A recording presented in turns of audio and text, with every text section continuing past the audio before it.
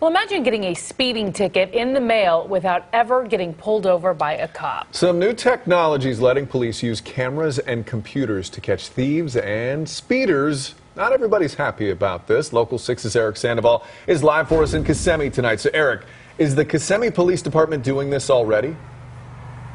Well, actually, they're testing this new product, Matt. Here's how it works. A camera is placed inside these emergency lights, and it takes video and pictures of all the cars around it. And what it finds could land you a speeding ticket without ever knowing it.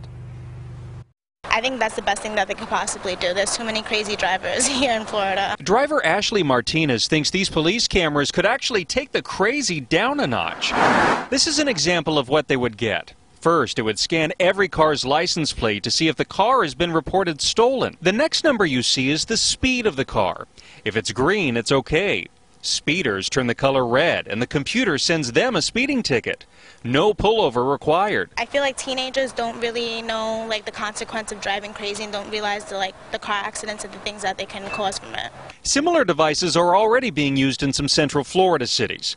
This one in Daytona Beach was rolled out in 2008, and it scans license plates to see if vehicles are stolen or driving with expired tags, but it doesn't check speed or issue tickets. That's why some in the industry are calling this a game changer. There's part of me that says it's for safety's sake.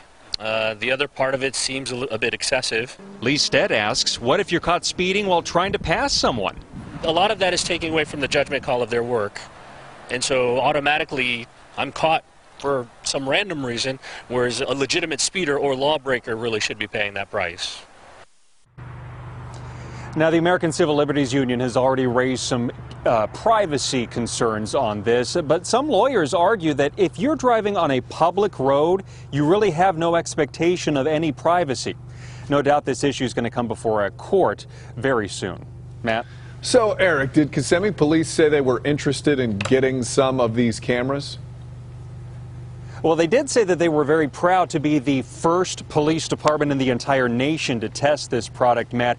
As for buying it, it's really not available to police departments just yet. The manufacturer's running it through some test runs first before they release it to the public. We'll see.